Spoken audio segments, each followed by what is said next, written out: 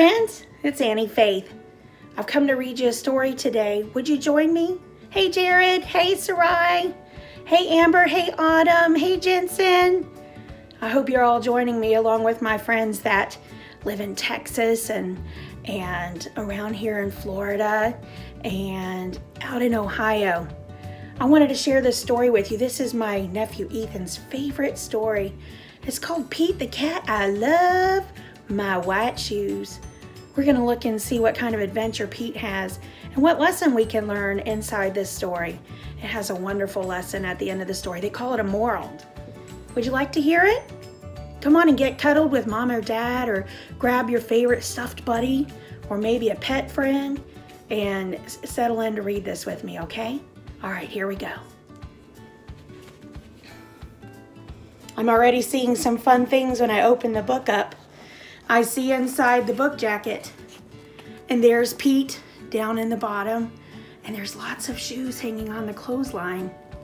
That makes me kind of excited to see what's gonna happen with all of these things that I'm seeing. Oh, is it really a clothesline? I think it's not a clothesline. It actually looks like a power line. And up in the top here, I see a clue to that because there's a little bird. And if you notice right here, there's like a power box.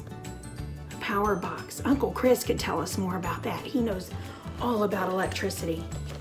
Let's go inside and see what we see. Now, if you want to read this for AR points at home, this is a 1.5. It's worth half a point. Let's see what happens to Pete the Cat in his white shoes. It says, I love my white shoes. I see right here on the title page, he's so excited. He's stretching. I think we call that, what would be a good juicy word we could use for that? Let me think for a second. He's flaunting his new shoes, maybe? He's making sure everyone sees them. He's proud. Let's look inside. Now to our story. Pete the Cat was walking down the street in his brand new white shoes. Pete loved his white shoes so much, he sang this song. Here he is wearing his white shoes. Do any of you have white shoes like that? He's even envisioning his white shoes. See the little dots going up to his thought bubble? That shows that's what he's thinking about. I love my white shoes. I love my white shoes. I love my white shoes, Pete was singing. Oh no! Pete stepped in a large pile of... Don't read it. Can you guess what that is? What do you think this is? Let's read, let's see. You think maybe it's a berry? It is strawberries. I'll take my jacket off for a minute. Strawberries. What color did it turn his shoes? What do you think? What color will that turn his shoes? What do you think, Jensen? Are you listening with me? Jared and Sarai, are you listening? Let's see. Red. Turned his shoes red. Did Pete cry? Goodness, no! He kept walking along and singing his song. Everything is cool, thought Pete. I know this is his thoughts again because I see his thought bubble again. Pete's thinking about, it's all good. It's cool. I love my red shoes. I love my red shoes. I love my red shoes. So Pete's gone from having white shoes. Now he has red shoes. And look at what matches his red shoes. He's got a red car. He's playing his guitar. There's a rhyme there as well, car and guitar. His car says Mr. Eric. I wonder if he belongs to a Mr. Eric. We'd have to read some of his other books and find out. Oh no! Pete stepped in a large pile of another kind of berry. Blueberries. What color did it turn his shoes? Do you notice I'm seeing my little yellow bird friend here? I keep seeing him. What color do you think his shoes will be? Blue? Let's find out. Blue. Did Pete cry? Goodness, no! He kept walking along and singing his song. Awesome. Pete's having another thought in his thought bubble. I love my blue shoes. I love my blue shoes. I love my blue shoes. He's singing again. He's just chill. He's all good with whatever color his shoes turn out to be. Notice his little friend is there again. We keep seeing that yellow friend. What's happening all around him right here? What do we see happening? What's he holding over his head? What'd you say? It's raining? I think you're right. It does look like water drops. What is this? Is this something we use when it rains? I think you're right. An umbrella. That's good. Let's see what else we have. Oh no! Pete stepped in a large puddle of mud. What color did it turn his shoes? What do you think? What color might he get from mud? Excuse me. There's his yellow friend again. Kind of looks like, where is he at now? Is he somewhere new?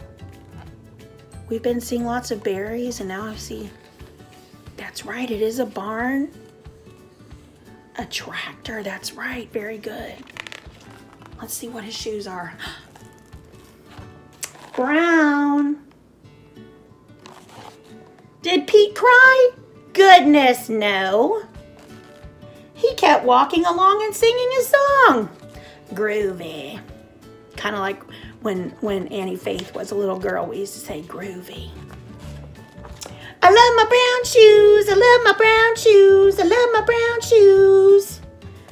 He's drinking coffee. I've never seen a cat drink coffee, have you? I have to see if my Oreo would like coffee. I know she likes a little milk in a cup. I don't know about coffee. Oh no! Pete stepped in a bucket of water. And all the brown and all the blue and all the red were washed away. I wonder why that happened. What color were his shoes again? What color do you think his shoes will be if all of the red and the blue and the brown washed away? Why did the color wash away? Let me think. I've got stuff on my clothes and my skin before, and if I put it in the tub or if I take a bath, it washes away with the soap. Do you think that maybe the water, and if he had soap in the tub, could that have washed the color away? You think so? I think I agree with you. I think you're right. I think we got something there. So what color do you think his shoes will be now? You got a thought in your head? Okay, let's see if you're right. I love my wet shoes. I love my wet shoes. I love my wet shoes. Squeak, squeak, squeak, squeak, squeak, squeak. Do you see that? First of all, what color are his shoes now? White. Back to white like in the beginning. And we're hearing squeaks. Why do we hear squeaks? Have you ever got your shoes wet before? What happened when you got your shoes wet? Yes, the water's kind of mixed in your shoes and it makes them squeak. And sometimes they even squeak on the floor if they're wet. That's happening to Pete too. The moral of Pete's story, the moral is the lesson we learn. He's learned a lesson from all these events that have happened to him. The moral of the Pete story is, no matter what you step in, keep walking along and sing your song. That's a good lesson. Because it's all good. I really enjoyed that story. Did you enjoy that story with me? We learned a really good lesson today. In the story of Pete the Cat and I Love My White Shoes, we learned that it doesn't matter what happens to us, it's all in how we take it. If we have a bad day or something doesn't go just as we think it should, we can take a moment and we can find the good and the happy times that happen in those moments as well. And it can all be good. We can work it for good. All right. I love you guys. This is Auntie Faith. I'll see you again next time with a new story. Love you guys. Friends, I had so much fun reading that story to you today. Email me at auntie.faith@yahoo.com. Let me know what you'd love to hear me read. Also, tell me about what you're reading at home with your families. There are so many things we can share together in stories.